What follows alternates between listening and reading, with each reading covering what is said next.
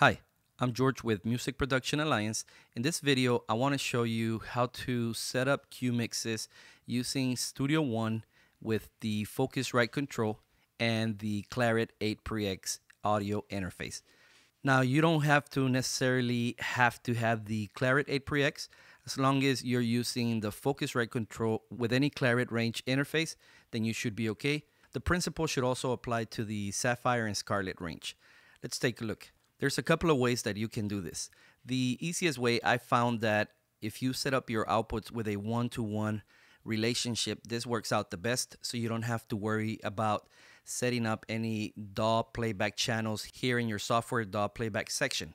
Let me show you how to do that. Here is how we can do the one-to-one relationship. If you go here, you can go to presets, go to direct routing. You have these various options. You can do it from here, from the presets section, just hit direct routing. And then what this does is on channel 1 and 2, which is here, everything's grayed out. What this means is that the outputs of the Claret interface in the back are transmitting audio via outputs 1 and 2. In this case, outputs 1 and 2 are going to my monitors, and I have the playback set up to 1 and 2. This is how Focusrite set it up.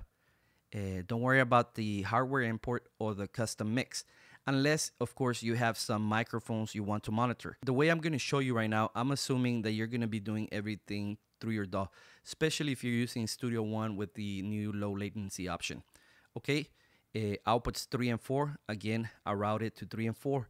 So if you set up any cables on outputs 3 and 4, you're actually taking audio out of your interface and into maybe a second pair of speakers or even a headphone amp. The same for 5 and 6. You see that everything's still grayed out. 7 and 8. Okay, right now, because I'm doing this video, I'm having to monitor myself through line outputs 7, 8. And you see that I have playback 1 and 2 set up and my microphone set up here. But don't let that confuse you. Okay, so if you have a headphone amp, let's assume that you have your headphone amp going to line output 7, 8. Or for that matter, it doesn't matter. You can pick either 3, 4, 5, 6. What this means is that wherever you connect the wires on back of your interface, you have to make sure that that's selected here. But because you have a one-to-one relationship on these outputs, you don't have to worry about it. You just connect your cables to the back of your interface outputs and into the inputs of your headphone amp. That way, you don't have to worry about this any longer. You're going to do everything through the DAW. Now, let me show you how to set it up in Studio One. Let's assume that we're going to send audio to your headphone amps via line outputs 3 and 4. Okay, let's set that up in Studio One. In Studio One, I'm going to go to the preferences, and then I'm going to go to song setup, audio I/O setup. And as you can see, all of my inputs are set up already. But what we want is the actual outputs, because this is where we're going to route the audio. And we said that 3 and 4 are going to carry the audio to our headphone amps. So let's set that up.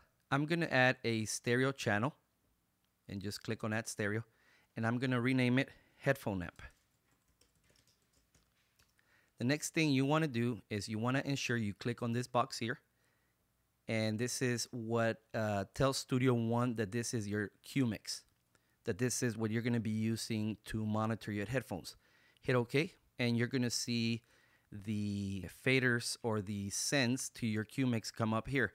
Now, one thing that I want to caution you about in Studio One, the sends either go to the tracks, but if you have your tracks routed to buses, then the cue mixes are only going to appear in your buses. But if you want full control of your session, meaning that you actually want to do a mix to your headphones, let's get rid of my buses. As you can see, none of the cue mixes are here, but let's get rid of this bus. And this is also routed to my drum bus. I'm just going to delete that. Now you can see that the cue mixes are starting to pop up there. I'm going to get rid of that one as well. And the overhead bus and the bass bus. Now you're going to start seeing them. And also my guitar bus. And the way I'm able to quickly find them is because, as you can see, they're white. And I'm going to get rid of this one and this last one. Now you can see that all of the sends are starting to populate. And I have one more bus here, and I think these are just temps that I have set up, so don't worry about those.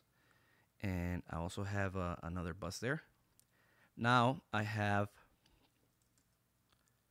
all of the cue mixes showing up on every track, as you can see here from the drums. So if I was to send some audio from the track here to my headphone amps, all I would have to do is, let's say I wanted to send a bit of kick, I'll just increase this. If I want to send a bit of snare, I'll increase that, snare bottom, and so forth and so on. And that's how you set up the cue mixes for tracking. Now, in this case, I call this a cue mix, but let's say that you have two people coming into the studio, and let's say one is a drummer and one is let's say a piano player. Okay, so let's go back to our preferences, and let's go back to our song setup, and let's change this name to drum guy, and let's add a new one for our piano guy, and let's rename it, and let's call it piano guy. Don't forget to click your cue mix box, and you're gonna make sure that you select the outputs, the boxes that correspond with the physical outputs of your interface. So let's assume the drum guy is getting the audio to 3 and 4, and the piano guy is getting the audio through 5 and 6.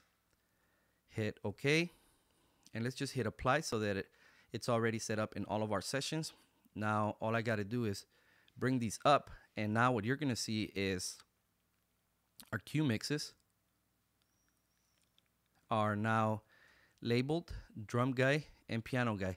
And maybe you need to set up a shorter name just to make sure it shows up. Let's fix that real quick. And let's just go to song setup, and let's just call it drum DRM mix, drum cue, and let's call this piano cue, whatever. Hit apply, and this way you could see it a little bit better. And now you can see here. Now, of course, your drum guy wants to hear, you know, kick, snare, so you do that, and you give him a little bit of what you want. And your piano guy doesn't want to hear any drums, so you just grab these, and I don't think that you can actually do all of them at once. Let's see. Oh, actually you can. There you go. So just get rid of the drums, and let's say he just wants a little bit. Let's just bring him up again, just a touch for him. And then the same thing, you know, your piano guy just wants a little bit of bass, doesn't want a lot, but your drummer wants a lot of bass so that he can track along. Okay, and the other thing that you have to double check is your outputs. If you click on your outputs here and bring this out, you should be able to see here your headphones. This is my headphone setup, and if you have a hardware and this gives you, and I don't want to get into this, but this is the low latency option here, which gives you low latency for monitoring. Okay, so here is your drum cue, and here's your piano cue. Now, one thing to pay attention to, if you want to send them the click, make sure that this is turned on like that, and here is your actual click volume. Okay, because what happens is most of the time we'll forget about the outputs here, and this is the actual output volume going to our headphone amp. As you see, here is my drum cue and my piano cue, and then here are my low latency options. And now I have the click turned on, and you should be able to now monitor. And remember, on your Focusrite Control, we're doing this with a one-to-one relationship, meaning every output is outputting audio as it comes through.